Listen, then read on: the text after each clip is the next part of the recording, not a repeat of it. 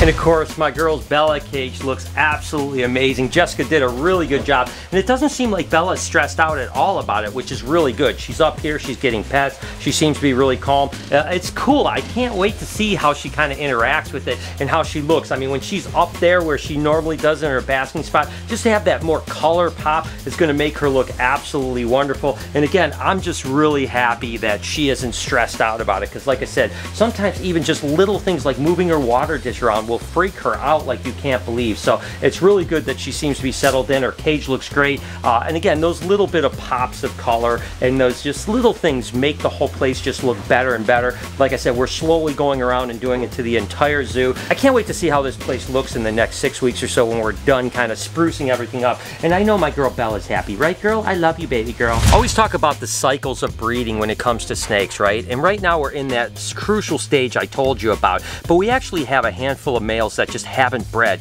Now, some of those males actually bred last year and for whatever reason just haven't bred, and it's been about 6 or 7 weeks now. It's pretty important to make sure that males are breeding females at this time. You can see like some animals are breeding really well. Every single one has breeding, and then we get into other lines here where an entire group has not been bred, like this banana fire pin. Bred last year, just hasn't bred one time this year. So now we're at that stage where we have to start making decisions that I prefer not to make. I want that male to breed those females, but I need a male to breed, period. So what we're gonna do is we're gonna go through, we probably have 4 or 5 males that just haven't bred yet this year. We're gonna go ahead and hit that backup male, the one that is the secondary male that we didn't want to necessarily be the one that we're breeding, but we have no choice because we'd rather get breeding than have those females not produce. Because if they don't get copulation here within the next probably 2 or 3 weeks, there's a chance they may not grow follicles and they may not produce this year. So that's my job for today, is to kind of decipher which males I want to put in which females starting this next breeding cycle.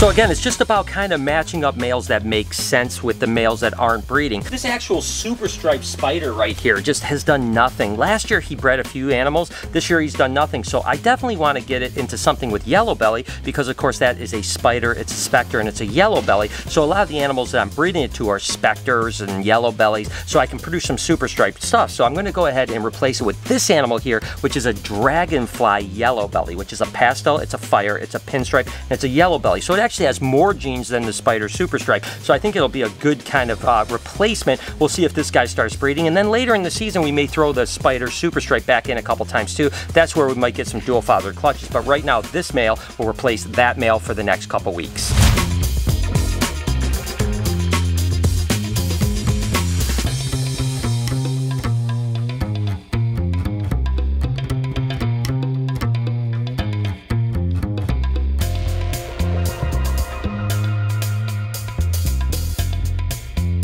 And like I mentioned earlier, this actual banana fire pin right here just hasn't been breeding. Now these males I'm replacing are 2-year-old animals, but they are a little bit smaller, so I'm hoping that they'll breed. This is actually a beautiful pastel vanilla bamboo woma. So if this guy will breed, it'll be a really good switch up for sure. As a matter of fact, I wanted to breed him earlier and he was just a little bit too small. He's put some weight on now. Now he's at that 550 gram weight, which is about where they can start to breed. So if he does breed, this will be actually an upgrade from the banana fire pin. And like I said, there's probably 5 or 6 males I have to replace. This one here is kind of a little bit of a bummer. This is actually a vanilla red stripe, and it bred great last year and literally not even one copulation this year. So I'm going to replace it with the same red stripe gene, but I'm going to go pinstripe red stripe. I really wanted to get that vanilla in, but there's nothing I can really do. I need to get these animals bred, so I'll go ahead and replace it. Still produce a bunch of red stripe stuff, which is really cool. And then like I said, I've got maybe 2 or 3 other males I'll switch out. That'll start in the next couple days. We'll start the new rotation and hopefully we get these females bred.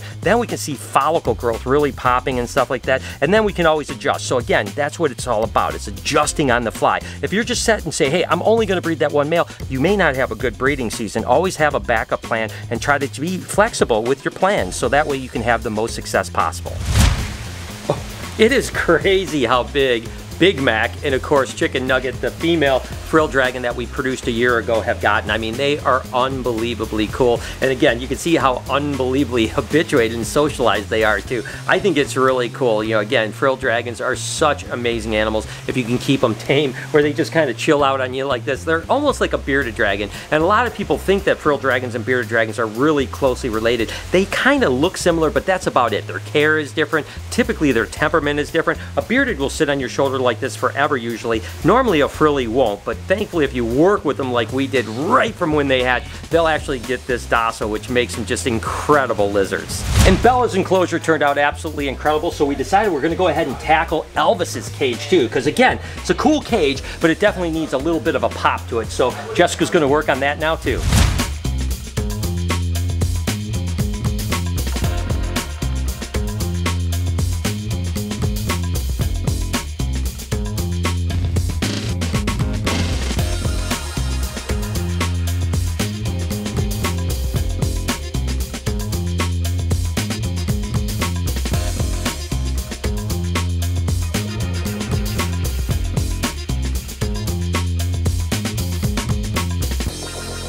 Well, I think that Elvis's enclosure, it looks pretty good. There's some plants over here, plants up here, over here. I think already Elvis is starting to destroy things a little bit. If I'm not mistaken, this was somewhere that is up over there that he ripped out already. He's down in the weeds, pushing these things down. This is going to be a little bit more of a challenge. So I think what I'm going to do is I'm going to stick this plant back where it belongs,